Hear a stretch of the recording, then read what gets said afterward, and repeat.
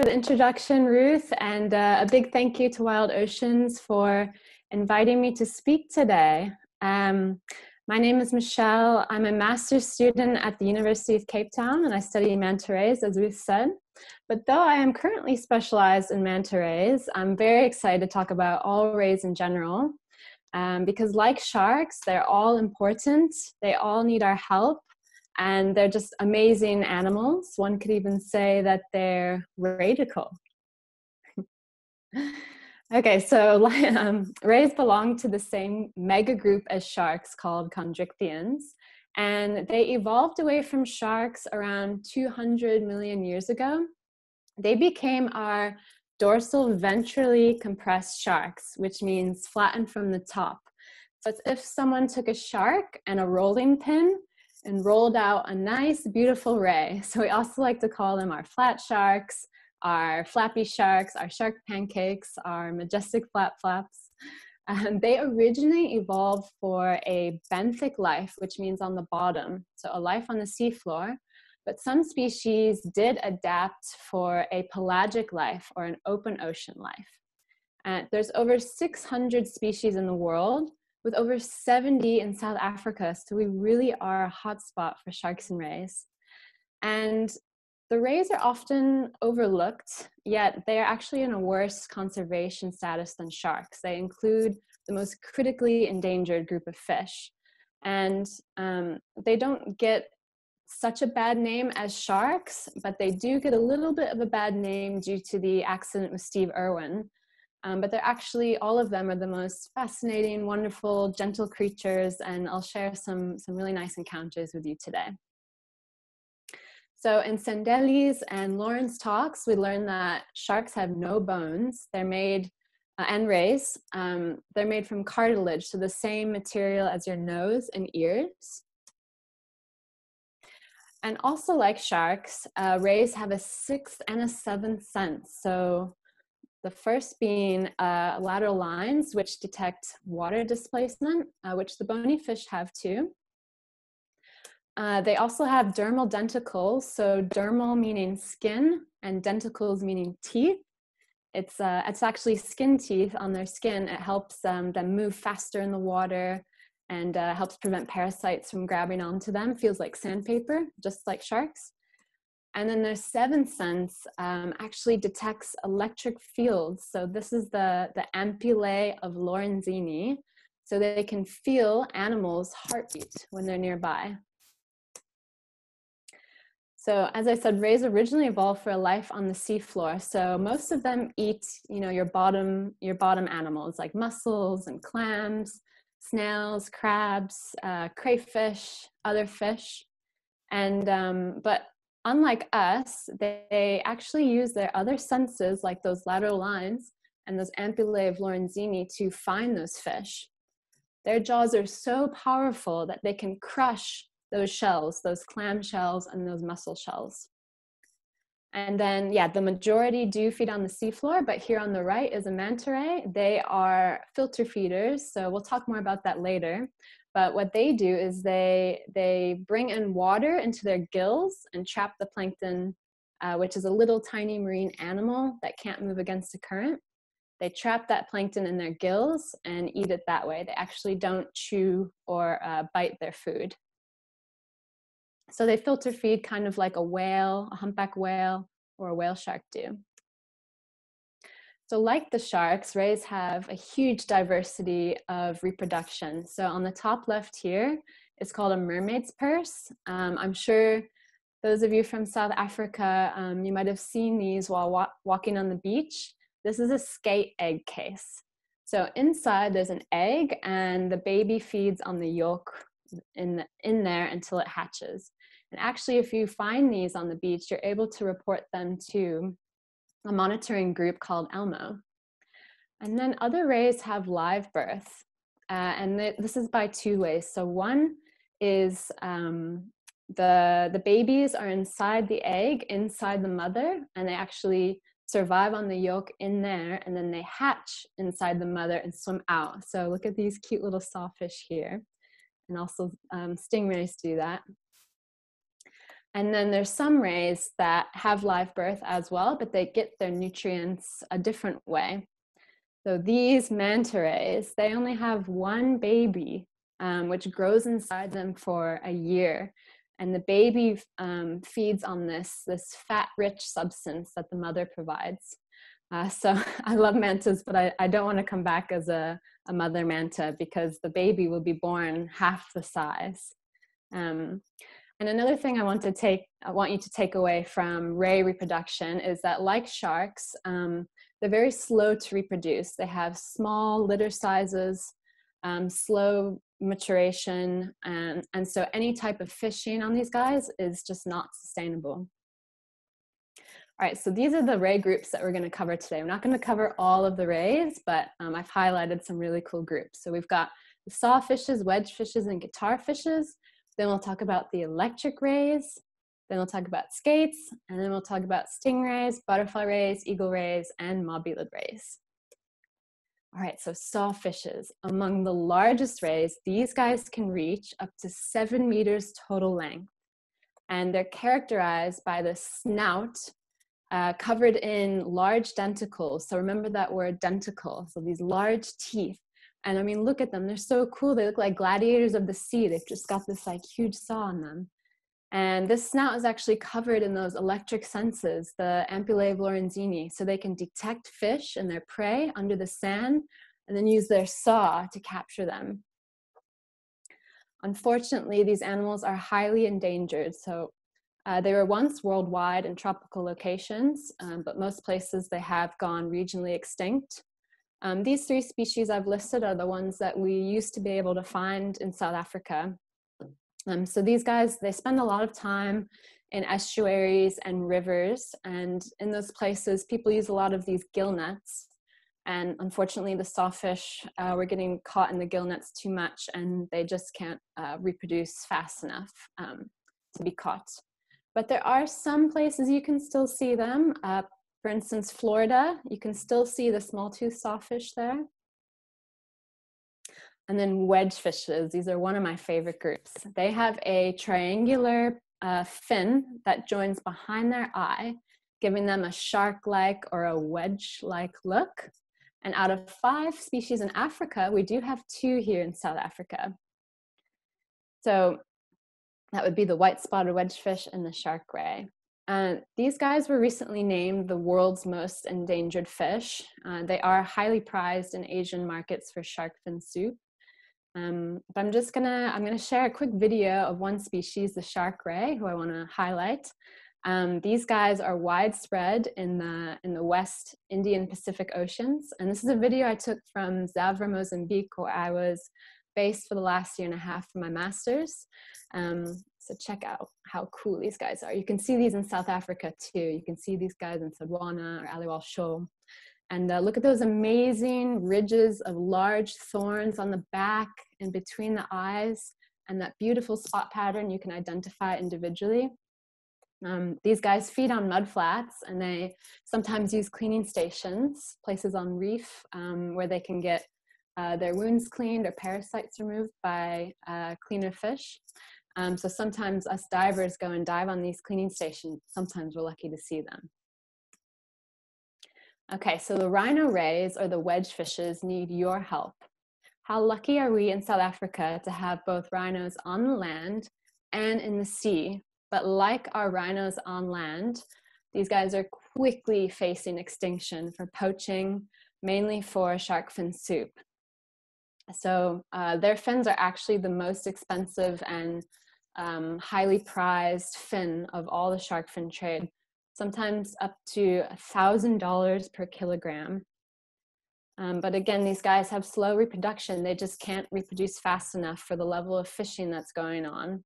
And there's actually almost no protection globally for these species. There's only about 8 countries in the world that have some level of protection. So how can you help? You can spread the word, talk about how cool these guys are, tell your friends, your family, social media, get in the water to see them and see how cool they are, go diving or snorkeling. And you can write a song or a story or draw pictures. Any way you can get the word out for these rhino rays will be super beneficial. All right, so guitar fishes. These guys are the smaller sisters to the wedge fishes. Their snout is longer and ranges between the species.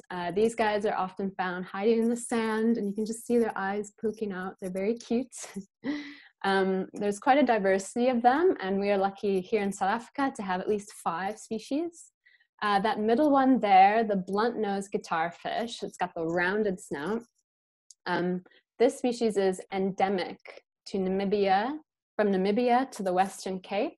And endemic means they're found nowhere else in the world. So that's really cool that we have these guys here. All right, electric rays. There are at least 3 species in South Africa, and these guys, they can give an electric shock up to 220 volts. It's like their superpower. And they use that as defense from predators and to stun their prey. So you can see outlined in blue, it might not be easy to see, but outlined in that blue square, you can see the little googly eyes in front of the spiracles. So the spiracles are organs that pump the water through their gills so that they can breathe. And so their electric organs are on the top or the dorsal surface. So when they go to stun their prey, they actually have to wrap around and stun them that way. So we're going to talk quickly about the marbled torpedo ray. This is a torpedo ray found quite commonly in South African and Mozambique waters. And I bet you think an animal that can deliver an electric shock is pretty scary. Well, not always. I'm going to share a quick video and story with you about when I was snorkeling in this rock pool in Zavra, Mozambique. It's only about 2 meters deep, and we were looking for nudibranchs on the reef, when all of a sudden this torpedo ray came and swam on my arm, and then she proceeded to actually almost play or swim with myself and 2 friends for more than half an hour, and she always initiated the encounters. None of us swam after her. She kept swimming on our arms, on our hands. She swam on my friend's head. Now, I would never recommend going up to these guys because their shock can kill you, but it just shows you how wonderful and gentle these animals can be if you let them come to you. So I hope you can see this video. It's just a quick clip of her coming right up and saying hello. See her spiracles pumping the water there. So yeah, super cool. All right, so skates. This group of rays are often underappreciated, but they're really important. They are, and really cool. They are the most diverse ray group. There's more than 220 species in the world, and at least 25 in South Africa. Now, these guys, they generally live in deeper waters from about 200 meters to 1,350 meters, but some live near shore too, and they are worldwide and tropical, so warm and polar cold seas. They're often confused with stingrays, but they are different. So here's how to tell them apart. You can look at first their snout. They have a more pointed snout, and the stingrays have a more round snout. And then you look at the pelvic fins. So those are the fins near the back of the ray. The skate will have 2 notches or 2 lobes, and the stingray will just have 1. And then another thing you can look at is their tail. Skates don't have a stinger, but stingrays do. So there's a lot of really cool skate species. Last week, Lauren's talk, she mentioned the Pacific white skate, which was amazing. Those guys lay their eggs at hydrothermal vents, which are deep sea, like underwater volcanoes. And that just blew my mind. There's also the big thorn skate with the big thorns down the back. They kind of look like dragons. And then the black spot skate. This is another endemic species to South Africa, or found nowhere else in the world. And then, I want to mention one more thing. Skates are often taken in fisheries around the world for human consumption. But thankfully in South Africa, this is not very prevalent. So that's actually really good for their conservation. Okay, so family Dasyatidae, stingrays. These guys are our true stingrays. There are other families of stingrays like freshwater stingrays and six-gills, but we're going to focus on these guys today. So they are, as you see in this picture, they're brightly colored, they're charismatic, and they generally live in the shallow waters. And we have about 14 species in South Africa. These guys are harmless except for the tail spine, but this itself is not necessarily deadly. So they have these serrated barbs, you can see, and they're in reverse. So that means actually when the stinger goes into someone, when you pull it out, it does more damage that way. But these guys don't attack people. The main danger is actually when you're walking from the beach and you're walking into the ocean to swim. You might accidentally step on one because they like to hang out in the shallow water, in the sand. So you can do the stingray shuffle, which actually works and is pretty fun to do. If you don't know what that is, maybe look it up on YouTube later, but you shuffle your feet in the sand and it actually scares the rays away. And ancient Greeks actually used to use their venom as a pain relief. So you know that the venom isn't necessarily deadly. It's only if it hits you in a really sensitive spot. So, I mean, the accident with Steve Irwin was horrible, but he did grab the stingray and it stung him in a bad spot. So that was just a horrible accident. They're actually amazing animals, and they're super gentle and curious and awesome. So I'm going to show you another video from Zabra again, Mozambique. Where I noticed this stingray from about 30 meters away, and I thought, let me just hang out here and see what happens. And you can see the top right corner, another diver, my friend Marta, took the picture of us. But you can see the stingray is just super curious. I mean, she just came right up and said hello. And I mean, I wasn't nervous, and I knew she wouldn't do anything to me. So you can see she actually swims right on top of my arm and then goes on her way. So you can see they're really not dangerous. Again, just don't approach the animal yourself. See if you're maybe lucky that they come to you.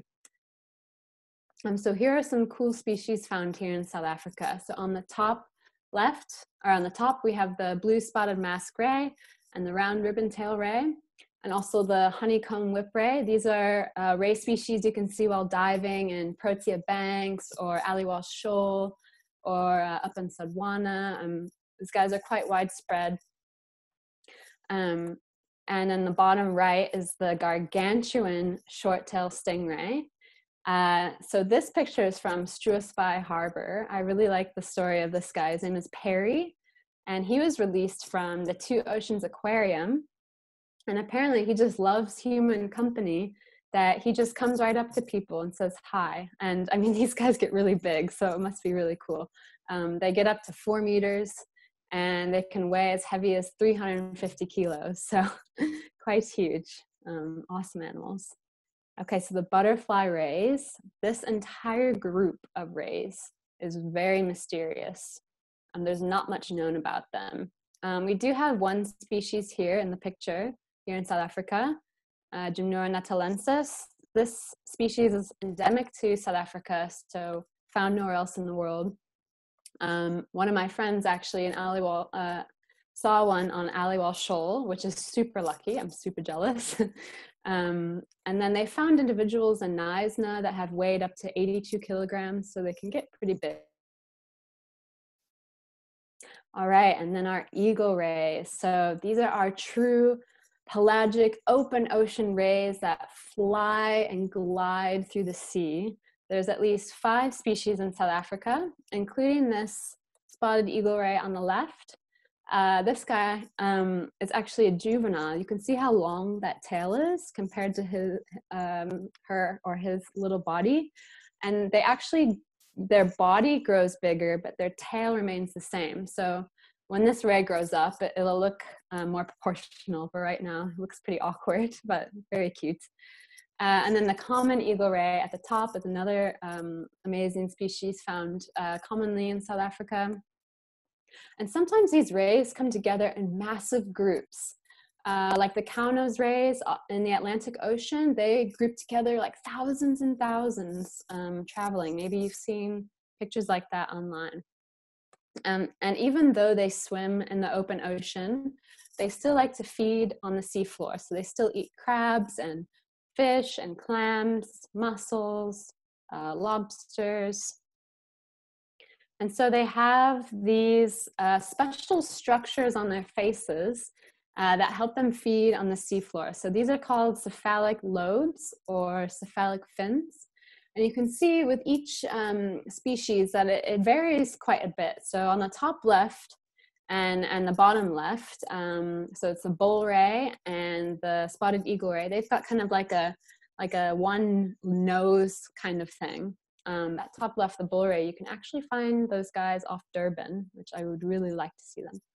And then you have the top right, the cow nose ray with the two bumps. So they vary quite a bit. And these lobes actually are filled with those ampullae of Lorenzini, or those electric senses. So we're going to focus on the right three. On the left three are some stingrays and skates. They also have the electric senses on their faces. So you can see these cephalic lobes help these open ocean rays still feed on the seafloor. But notice the bottom one, M. japonica, that's a mobulid, that's a devil ray, one of those plankton eating rays. These guys don't have any of the electric senses on them, but they still use them to feed and push the plankton into their mouth. So one of the cool research projects we worked on this year was to maybe see what manta rays are using their cephalic fins for, because manta rays seem to use them in a lot of different ways, but we'll talk more about that just now. Okay, so last but not least are filter feeding rays. So this means that they don't bite or chew their food. The food goes into their gills, the water passes through their gill slits, and the plankton gets trapped inside those gill rakers. So a quick review on plankton again: any small animal that can't move against the current. So on the top here is a single-celled plankton, so it's just a tiny, tiny, tiny animal. The middle one is like a fish egg, so there's tons and tons of different fish eggs floating out there in the water that these guys can eat. The bottom one is a marine snail, also known as a sea butterfly. So lots of different plankton they can eat. There's currently 7 species of devil rays and 2 species of manta rays, but we know so little about these guys that scientists are often arguing which species are which species and which genus, and some people are still describing species of manta rays. All right, so these guys also do migrate in huge numbers. So this is a monk's devil ray, Mobula munkiana. These occur off the Pacific coast of Mexico. But I've heard from divers and researchers here in South Africa that they see Mobula kuhlii, the short fin devil ray, to do this. So hopefully we'll see that sometime, or I will, that we all will sometime. Okay, so though our eagle, devil, and manta rays are shallow water living, they have been found to dive to extraordinary depths. So we're going to play a quick game here. Now I want to think in your head, guess how deep you think the reef manta ray can go. If you guess over 600 meters, well done. Okay, who wants to guess, or think of another number, how deep the giant devil ray, Mobula mobula, goes? 700 meters. How about the common eagle ray, the species we saw on the eagle ray slide? 800 meters. We've got 2 more to go. Who can guess how deep the giant manta ray is known to dive? 1,400 meters. And now, who wants to guess what is currently known as the deepest diving mobulid ray, the sickle fin devil ray? 2,000 meters. That's 6,600 feet. Still blows my mind. Okay, so manta rays, my personal favorite. They are the largest rays in the world. The bigger species gets up to 8 meters. So this is a picture of Dr. Andrea Marshall. She's also known as the Queen of Mantas. Look how tiny she is compared to this manta. They just get massive. So mantas are actually the most recently evolved ray, which means that over time they've become quite advanced, if you will. For example, they have the largest brain to body size ratio of all fish.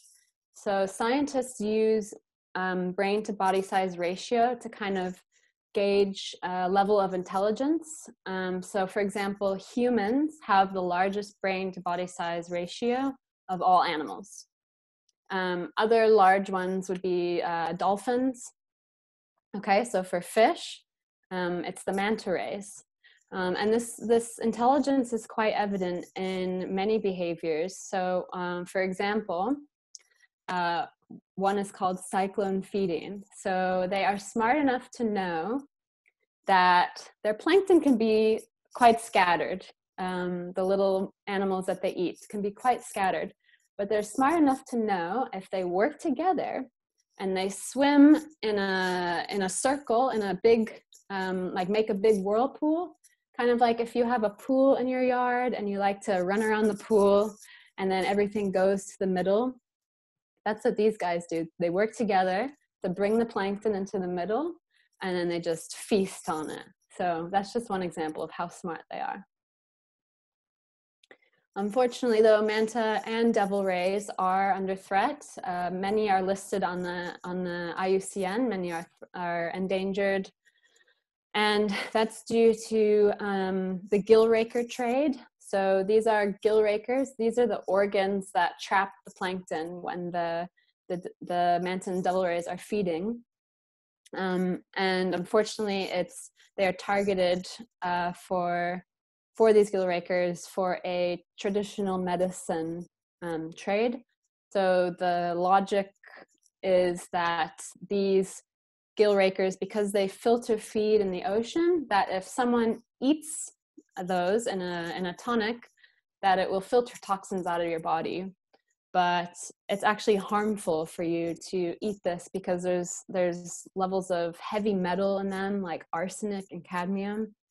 But unfortunately, you know, they've convinced people that they want to have this, and it's actually it's probably the biggest factor to the decline of devil and manta rays around the world. So like the case of the rhino horn trade, you know, completely unnecessary, but unfortunately, quite a big trade. But on the bright side, what researchers and conservationists around the world are showing, and divers and dive operations, that manta rays are worth a lot more alive than dead. So divers and snorkelers travel around the world to see manta rays.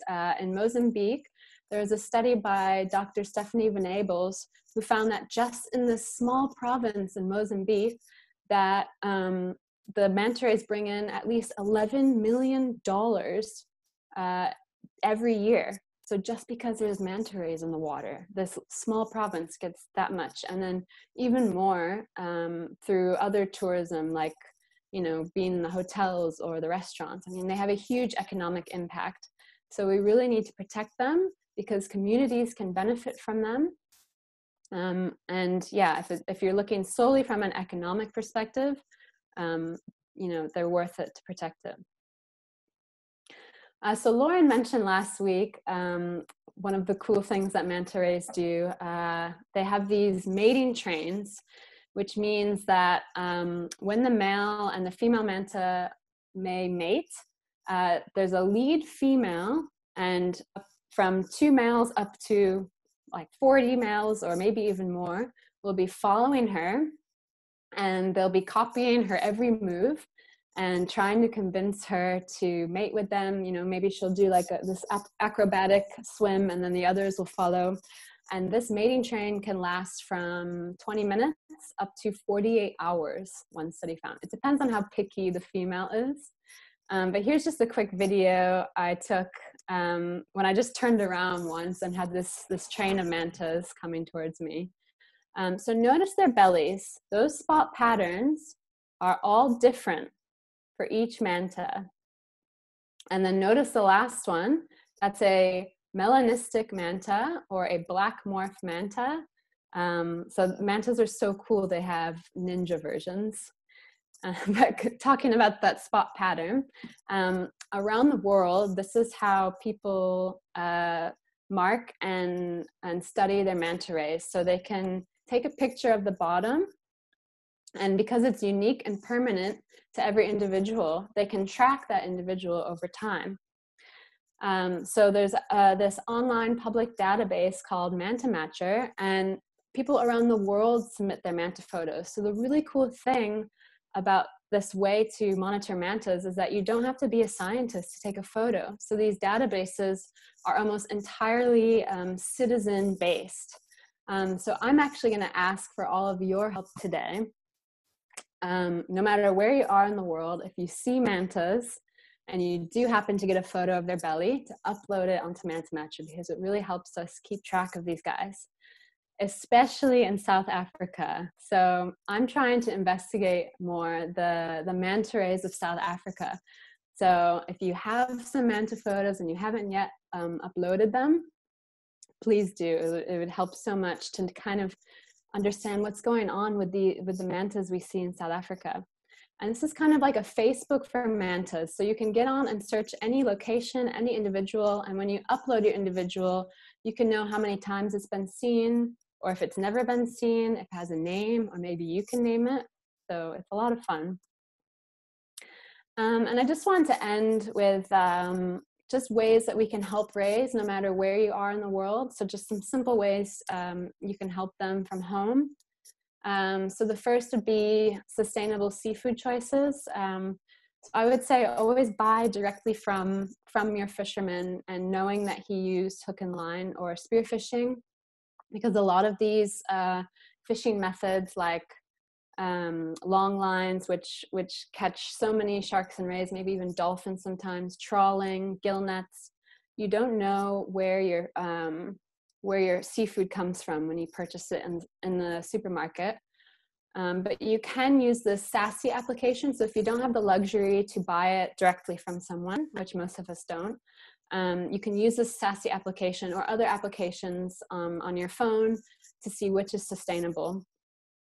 Another thing you can do, get out diving and go see these rays. Go out snorkeling or free diving or scuba diving and see how awesome these animals are.